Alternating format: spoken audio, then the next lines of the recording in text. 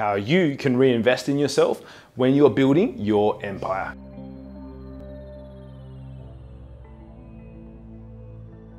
Guys, Kim Barrett here from Your Social Voice, and today I really want to talk to you about reinvesting in yourself to ensure that you can grow your empire.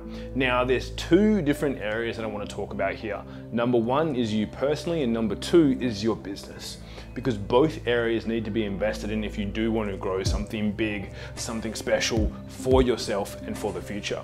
Now, look, this is not for everyone. Not necessarily does everyone want to grow a huge empire, build something that's going to be bigger than themselves, and that's okay. Okay, so I don't want you to be thinking that just because you hear people talking about how they're building these multi-million huge corporations and companies and businesses to leave a legacy or whatever that might mean, it doesn't mean that you have to do that. If you're quite happy kicking along, making 6 figures, 100 grand, 70 grand in your business, and you just want to keep that going because it's lifestyle for you and your family, A-okay. I'm not here to tell you otherwise. I'm just here to tell you, if you do want to grow something big, a couple of things that I recommend for investing in yourself personally and also in the business side as well.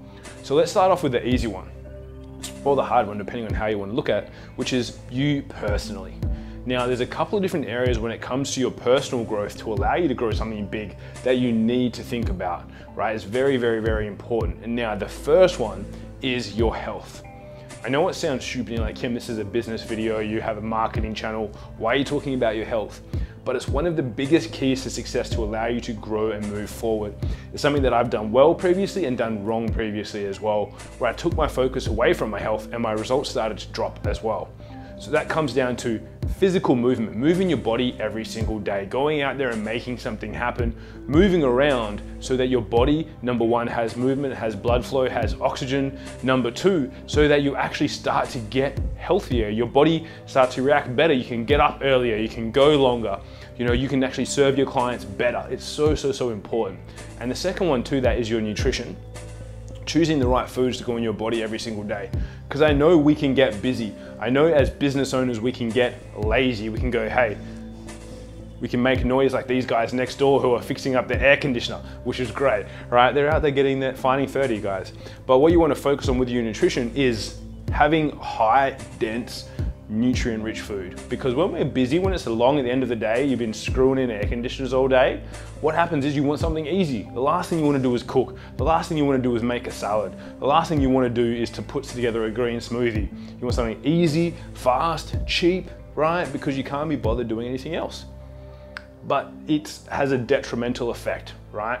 Because what happens over time as you do that, which I've learned, which many people have, is that your body starts to react negatively to that. You don't have as much energy. Gets to 2 p.m, you need a coffee, you need a triple espresso, right? You need just to get through the afternoon. And that's not normal. One of the big keys though that I found to help me with that is drinking water. One of my good friends, Alex Sharfin, has a natural thirst challenge where I think it's 10 days. All you do is drink water. Right? No coffees, no sparkling water, no teas, just water. And what you'll find after doing that is most people are walking around dehydrated, right? Which makes their brain foggy, which makes it hard to make decisions, all which are important when you're running a business. So you really need to focus on that. You really need to try and open your mind up to these things. And most of the time, if you're hungry, drink some more water. If you have brain fog, drink some more water. If you're feeling tired, drink some more water. And I'm talking like liters of the stuff, or, I don't know what the measurement is in the US, right? But liters in Australia we have. So we drink all the liters possible. 5, 6 liters a day I'm probably drinking at the moment. And I still feel drained sometimes, and I still feel dehydrated. So you got to make sure that you get that in. Now, that's one side, and again, I'm not an expert on those areas. I'm just saying that's an area you should look at. By no means, you can tell I'm not a personal trainer, nutritionist, water hydration expert. I'm just saying they're areas you should assess. Now, secondly is your personal development, right? Because one of the big sayings, if you've ever heard, is that your business will only grow to the extent that you're willing to grow yourself, which means personal development. Or sometimes it's like, well, that's a bad word. Don't talk about personal development. Don't talk about emotions and things like that. But they're so important, because think about all the emotions that you have in a day as a business owner. You get up, you're on a high, you're happy. You get in, started something wrong, you start to get upset, right? Something else happens, you get angry, you get sad, you get tired, you get frustrated. All these emotions, if you can't master yourself and the way that you respond to these things, how are you ever going to be able to grow a business, beyond just yourself or yourself and a small team. It becomes very hard. So you need to have that personal mastery. I highly recommend doing as much personal development as you can alongside your business development. So that's going to events and courses, finding coaches and mentors in that space, you know, looking for people that can help you in those key areas. Because if you do, you'll find that your trajectory of your business really starts to take off so you can build that empire. Now, on the other hand, let's look at the business. Business growth and reinvesting in your business is so important also. And when I mean reinvesting, two key areas. Number one is training and mentorship. And number two is your marketing. Guys, I've said it time and time and time again, you need to have a budget. You need to be out there spending money on your marketing and advertising, getting in front of more people if you want to grow. Because if you're not growing, you're dying. So you really need to have that as a key focus within your business, is to spend money on that. We've had previous years where we've spent upwards of, don't tell my accountant, $120,000 plus on our business development, on mentors, on courses, on trainings, not just for myself, but for my team as well, making sure that they have the cutting edge knowledge ahead of anyone else so that we can get the best results. We have mentors in sales, in marketing, in finance, in all the key areas of our business to ensure that we can keep growing, right? So that we can sustainably grow over time, because we know, and I know, I don't know everything.